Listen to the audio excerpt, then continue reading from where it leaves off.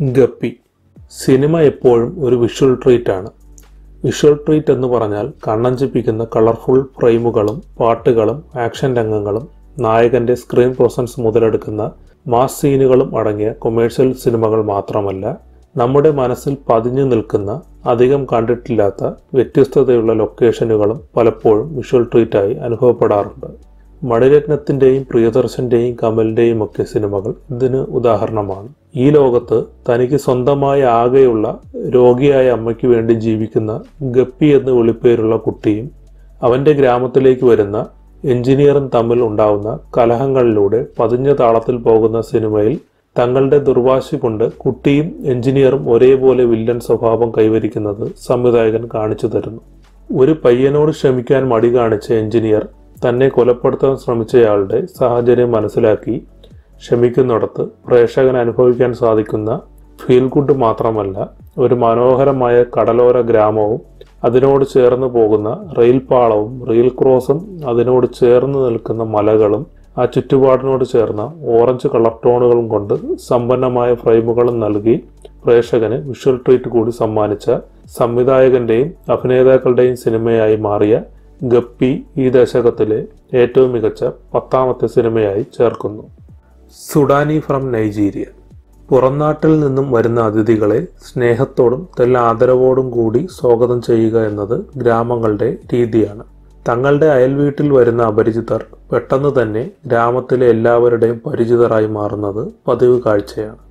മലപ്പുറത്തിലെ ഒരു ഗ്രാമത്തിലേക്ക് സുഡാനിക്കൊപ്പം പ്രേക്ഷകനെയും കൂട്ടിക്കൊണ്ടു പോവുകയും അവിടുത്തെ ആൾക്കാരെല്ലാം സുഡാനിയോടൊപ്പം പ്രേക്ഷകനും പരിചിതരാവുകയും അവരുടെ ഹൃദയബന്ധങ്ങളിലെ വിള്ളലുകളും തിരിച്ചറിവുകളും സുഡാനിക്കൊപ്പം ആ ഗ്രാമത്തിൽ നിന്ന് തിരിച്ചു പുറത്തു വരുന്ന പ്രേക്ഷകന്റെയും കൂടെ ആവുമ്പോൾ എഴുത്തുകാരന്റെയും സംവിധായകന്റെയും അഭിനേതാക്കളുടെയും സിനിമയായി മാറുന്ന സുഡാനി ഫ്രം നൈജീരിയ ഈ ദശകത്തിലെ 9ാമത്തെ മികച്ച സിനിമയായി ചേർക്കുന്നു.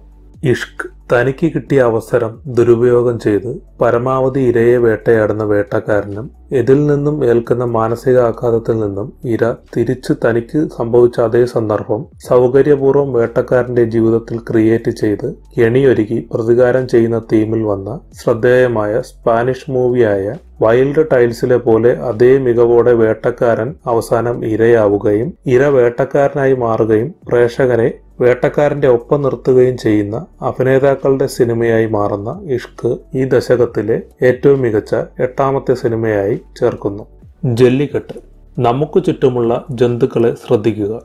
അവരുടെ ഇടയിൽ പ്രത്യേകിച്ച് നിയമങ്ങളോ ചട്ടങ്ങളോ ഇല്ലാത്തതിനാൽ അവയുടെയൊക്കെ സ്വതസിദ്ധമായ ആറ്റിറ്റ്യൂഡ് തന്നെയായിരിക്കും അവയുടെ ക്യാരക്ടർ. കയ്യൂക്കുള്ളവൻ കാര്യക്കാരൻ എന്ന നിയമം മാത്രമാണ് അവിടെ ഉള്ളത്.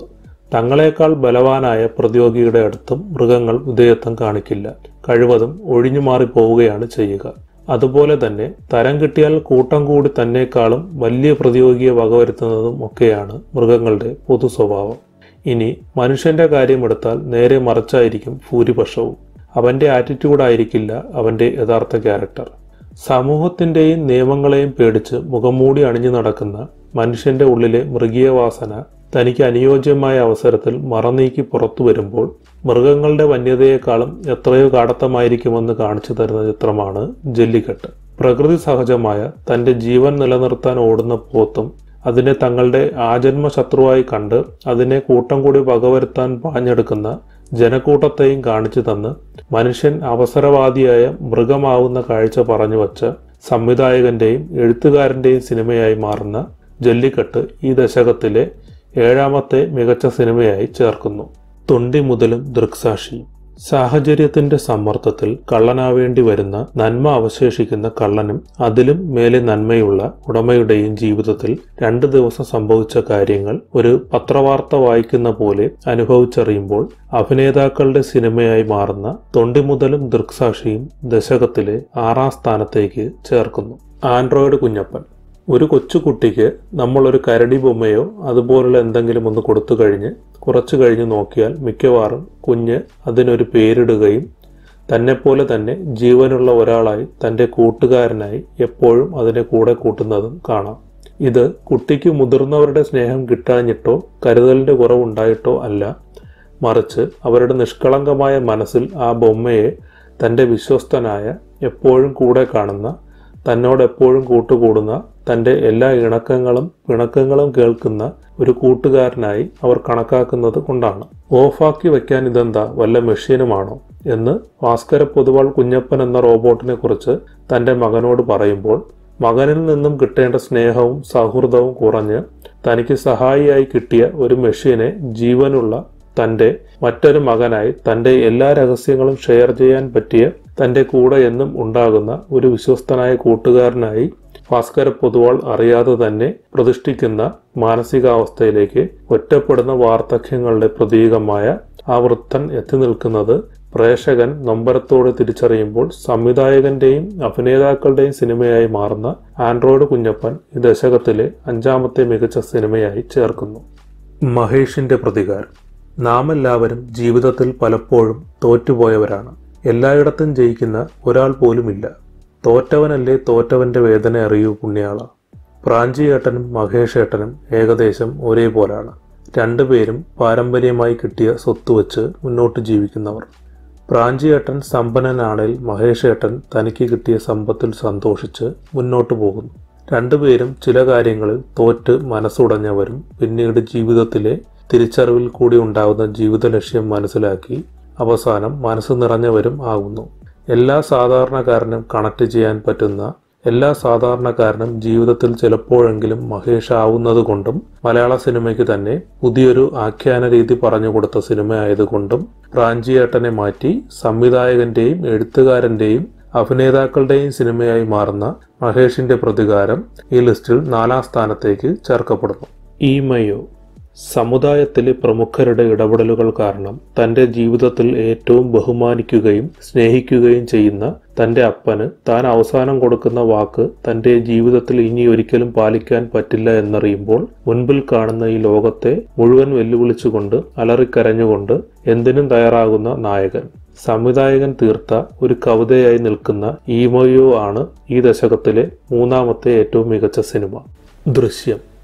നമ്മളെല്ലാവരും ജീവിതത്തിൽ ഒരിക്കലെങ്കിലും മനഃപൂർവ്വമല്ലാത്ത ചെറിയ ചെറിയ തെറ്റുകൾ ചെയ്തിട്ടുള്ളവർ ആണല്ലോ. ഉദാഹരണത്തിന്, അമ്മയില്ലാത്ത അവസരത്തിൽ അടുക്കളയിൽ കയറി കൈതട്ടി മറിഞ്ഞ് ഗ്ലാസ് പൊട്ടിയെന്ന് വയ്ക്കുക. ആ തെറ്റ് മൂടി വയ്ക്കാനും പിന്നെ അത് മറ്റൊരു രീതിയിൽ പറ്റിയതാണെന്ന് അമ്മയെ ധരിപ്പിക്കാനുമായിരിക്കും നമ്മുടെ ശ്രമം. നമ്മുടെ ഈ മാനസിക നില മുതലെടുത്താണ് സംവിധായകൻ ദൃശ്യത്തിലെ ജോർജ് കുട്ടിയുടെയും കുടുംബത്തിന്റെയും മനോസങ്കടം പ്രേക്ഷകന്റെ കൂടെ മനോസംഘർഷമാക്കി തീർക്കുന്നതും നമുക്കെല്ലാം ഈ കഥാപാത്രങ്ങളോട് ഒരു മെന്റൽ അറ്റാച്ച്മെന്റ് കൈവരുന്നതും. ഇത്തരത്തിൽ കഥയ്ക്ക് പ്രേക്ഷകനെ സ്വാധീനിക്കാൻ കഴിയുന്നത് കൊണ്ടാണ് ഈ സിനിമ വിവിധ ഭാഷയിൽ മൊഴിമാറ്റം നടത്തിയപ്പോഴെല്ലാം അത് വിജയകരമായി മാറിയതും 3ാമത് ഭാഷക്കാരന് കണക്ട് ചെയ്യാൻ പറ്റുന്നതും.